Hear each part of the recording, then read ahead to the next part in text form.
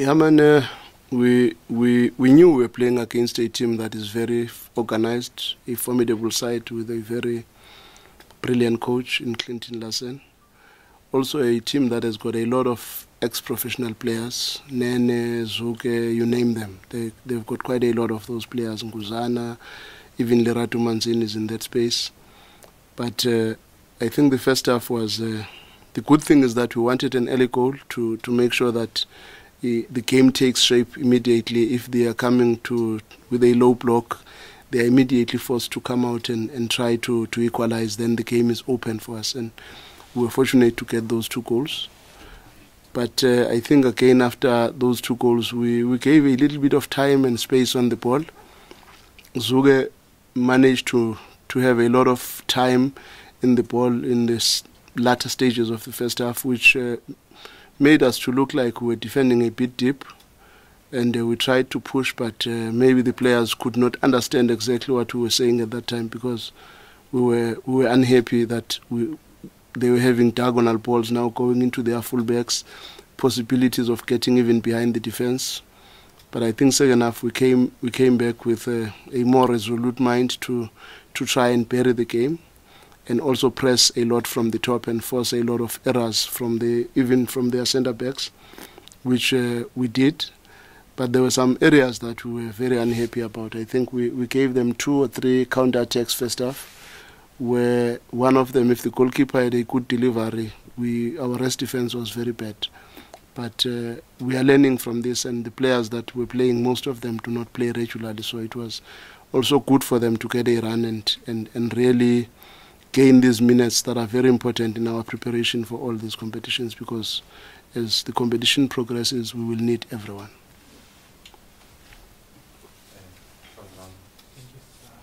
Can you please indulge us into how you set up for the match today? Looking at the starting lineup on paper and what was on the field, almost 2 different things. You guys saw Kermit far on the right in the first half. Can you please just walk us through how you set up for this team today? The truth of the matter is that we've been playing like this for the past maybe 5-6 matches now, if you notice. Peter has also been coming from the wide channels. Tapelo has been coming from the wide channels. Kermit, even in the previous match against Merrick, he was coming from that area. And we had 2 false 9s in Lesedi and Caston, with Neo on one side and Kermit on one side. Then the 2 central midfielders, Lebu and Tebza, then a back 4. That was the structure and the idea, to try and, because we knew they were going to have 4 in the heart of the midfield, and that 4 would be confronted by our 2 false 9s and the 2 central midfielders. And on the outside they would be having wing backs. We anticipated that they might play with a 3-man defense. We never anticipated that they would play with a 3-man midfield, but the same thing applied. Their wing backs would have to deal with a 2 versus 1 of Kermit and Mudau, and also of a Neo and Opri on the other side, and I think it came out right. Coach, just 2 quick ones. Starting off with the man of the match, Gaston Serino, 3 assists, 1 goal as well. Hasn't played, in a very long time, maybe due to a couple of injuries. What is it that you told him for him to put such a good performance? I mean, obviously it's a lower division club, but you still have to put in those performances. What is it that you told him before the match for him to do what he did? And secondly, Coach, Peter Shalulile and Tembazwani, top players always want to play matches irrespective of the opposition. How did they take it when you told them that they're not starting and you're trying to rest them for the next game? Thank you. Maybe let me start with the second one. We have an understanding with the team. We understand we've got quite a serious number of matches to be played, which I think I must give credit to the coaches and the players themselves, that we are in that mode now where we are comfortable to rotate without any fear that if we're tampering with this thing, it might cause problems for us. That is why maybe by now we have played more than 32 players in this competition or in this campaign, which is very positive for us. So Peter and Temba, they also understand. We have Golden Arrows again on Tuesday, and it's a very important match for us. We want to make sure that this thing takes direction as well quickly, and we have to win that league match. We also believed in the team that we had. We had a lot of quality. You know, at times people say you are playing French players, and when you look at these French players, they are probably national team players almost from start to finish. So the truth of the matter is the coaches have done very, very well in making sure that we give confidence to all the players, and no player starts to think maybe I'm just here because they could not chase me away. Everybody believes I've got a chance to play, and we must show that. We must not just talk about it, we must show it, and it helps us because now with the number of games that we have, we've got a little bit of latitude to say, let's play this team against Almeric, let's play this team against Summerfield. Maybe we've got the same team against Golden Arrows, then we go to Angola with another team. It's something that is working, and everybody has got minutes and good match temperament because everybody has got good match fitness. No one is coming from having had a match maybe 15 matches before. Everybody has played in the last 3 matches, so that helps us to always have the right balance. And as for Gaston, it was not particularly on him. Personally, as a coach, if there is one paranoia that I have, I don't like to play these matches that everybody thinks I'm going to win. Those matches for me are the matches that always demand that I dig deeper from a training perspective, a motivational perspective, and understanding the value of and the personality of our team to make sure that at any given stage, if it's not about the character of the match in terms of the opposition, it should be about making sure that you show us that you deserve to play a big match by making sure that when you are given an opportunity in these so-called small matches, you show that you are a bigger player than the smaller matches. And all the players, we put a lot of pressure on them because these performances for us are not only just against Summerfield, but it's performances that must say to us, who do we have in the game against Golden Arrows, which is another very important match? Who do we have in the game against Petro in Angola? Because it's another very important match for us. So there is no game that we take for granted. And I think this culture is really paying off for us because including friendly matches, even a friendly match, we want to win. We don't want to be lazy. And at this stage, a player like Gaston is a new acquisition for us. We are excited even as the technical team because when we look at Gaston, we are saying this is one additional member into the squad because he has not played and is fresh. He can still give us a little bit more freshness in the game and help us going forward. And when he performs like this, we get excited. The same thing with Lebu. We've gained another player because he has not been around for the longest of time. And when he is given an opportunity and he performs the way he performs, we get excited because for us, it's like it's a new acquisition.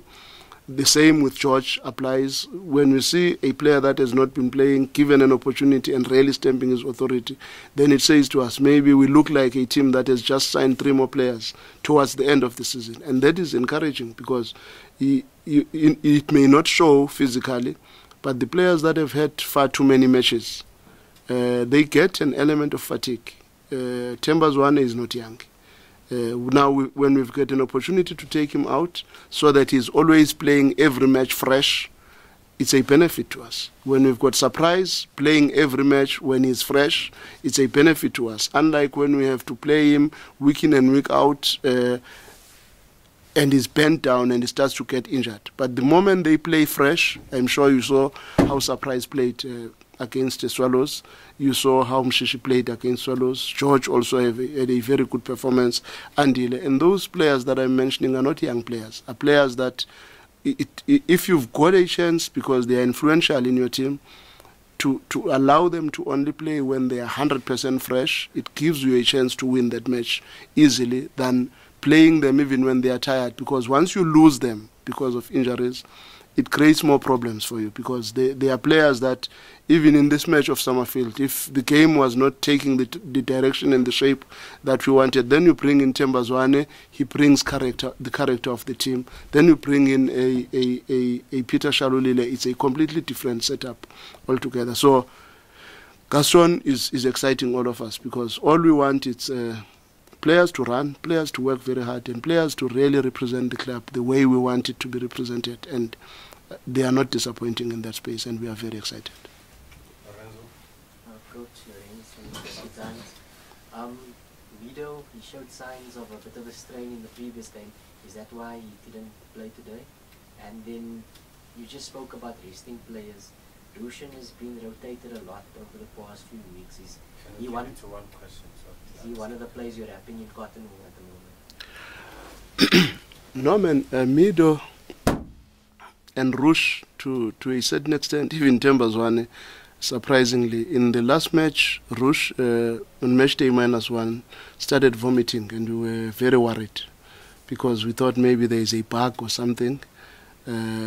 In the match, after the match, the doctors diagnosed this thing, and they realized there was an element of indigestion and all that, and he got dizzy in the training session prior to this match. Then we said, no, it's important for us to take him out, but the truth of the matter is probably would have played this match if it was not for that. But he's still the most important player for our team, and it's not only rotating him, because if you were to say how much has Brian Onyango been rotated, how much has been Grant rotated, and you'll find that it's more or less the same, because we do look at this data and analyze these minutes and see who has performed more than the rest, and try to make sure that we keep them fresh. What was the other question? Mido was also in that space. When we took him out against Swallows, it was not the injury like you saw. He also vomited a little bit in that space, and we were worried with what really happened. But we had to rest him for this match with AJ to try and make sure that we refresh the team. But it was not through bad performance. He performed very well. AJ also did very well in the previous match. But it is always important to try and make sure that we have a fresher team, which I think credit should be given to the team that we are working with, because we are really helping ourselves by always trying, whenever there is a chance, to play a fresh team all the time, because it gives us a chance to go to that match with the same intensity, because our game is very demanding, and it's high octane, counter presses, high presses. You work very hard. If I can give you the mileage and the kilometers that we cover in a match, then you will understand what I'm talking about. Coach, let's look a little bit in the Champions League now. I mean, obviously, when you reach the knockout stages, you must be prepared to play anyone anyway. But I'm sure from your perspective, you guys will be a little bit happier that you don't have to travel that far. You just have to go, to Petro in a game that is not, on paper as it's going to be like those bigger teams in the north. If I were to be honest with you, that Petro has really done exceptionally well this season, and they've scored quite a number of goals. They've got some Brazilians that are very dangerous, that have done a lot of good work. In their group, they could have easily been #1. Had they not been beaten by Iwidad in the last match, they looked like they were going to top that group, and they did very well. Yes, obviously, when you are comparing it to your Esperance, to your Belustad and all these other teams that we could have played against, or Raja, yes, you would say, who are these guys? But for me, the Petro is very close to what we were when we were there in 2016, because everybody was asking, who are these guys? And we kept going, we kept going, we kept going. No one would have given them a chance to even be in the quarterfinals. So we are playing against a formidable team that we have to respect and understand it's not going to be easy. They are a free-scoring team. They are doing well even in their local league. So we have to really dig very deep. yes, it's a bit of an advantage, the fact that we are not traveling very far. It's an advantage in terms of making sure that we face all competitions probably with less fatigue. But it's not an advantage because the opposition that we are playing is weaker. Because even the conditions in Angola are a little bit difficult sometimes. That place can be very hot. So we are just hoping everything will favor us, and hopefully we get the results that we would be looking for. I wanted to ask you, after everything you mentioned, talking about players coming in and players going out, I saw something like, especially like with set pieces, corner kicks, we usually have like two left-footed players there and one right-footed player. And I think that poses a surprise to the opponent to say, are we getting an in-swing or an out-swinger here? And also in terms of like the pressing that we've been doing with the false nines, and then having like Peter on the right, and then sometimes Sailor inverts, and then Larry goes up, today Obi goes up, he inverts, Sailor creates 2v1s with Kemet. Would one be correct in assuming that this team, as much as we are star players, but our game model is that it was star player in this team? I would really not want us to go deeper into how the team is playing. I think I'm more comfortable with the fact that we are happy that the players are giving a good account of themselves, and they seem to be understanding what we are trying to do, because this is one of the most elements in our game, because we don't want to be too predictable with a lot of analysis and everything that is happening. I think in the Nedbank Cup probably have played 3-4 systems already, because we are trying to make sure that you ask yourself, are they coming with a diamond midfield? Are they coming with a 4-3-3? Are they coming with a 4-2-3-1? Are they coming with 2 false nines? It's very important for us, because with the modern technology it becomes very easy for opponents. Once you've got standard procedures, they know, no, this one will be doing this one will be doing that. But we are also able to change the system within the match, because even how we finished this match was a little bit different. When we brought Pavol, then we had a straight number 9 and 2 wingers and a 3-man midfield, a 4-3-3. But we did not start like that. So it's very important that our players also adapt to these conditions, because they can be demanding mentally, because when we want to defend with our wide strikers, maybe we will want play to be forced inside, or we will want play to be forced outside into the fullback. So those dynamics are very critical, because you are not only looking at, I want to force play inside. It must also be influenced by, where do we have numerical superiority? Are we having numerical superiority on the inside, where we can force play in, or are we having numerical superiority when we take them to the line, or we are inferior inside and we realize we need an extra defender, which can be the touchline? So it's very important that players also understand these dynamics, and they are responding very well, and we are very excited.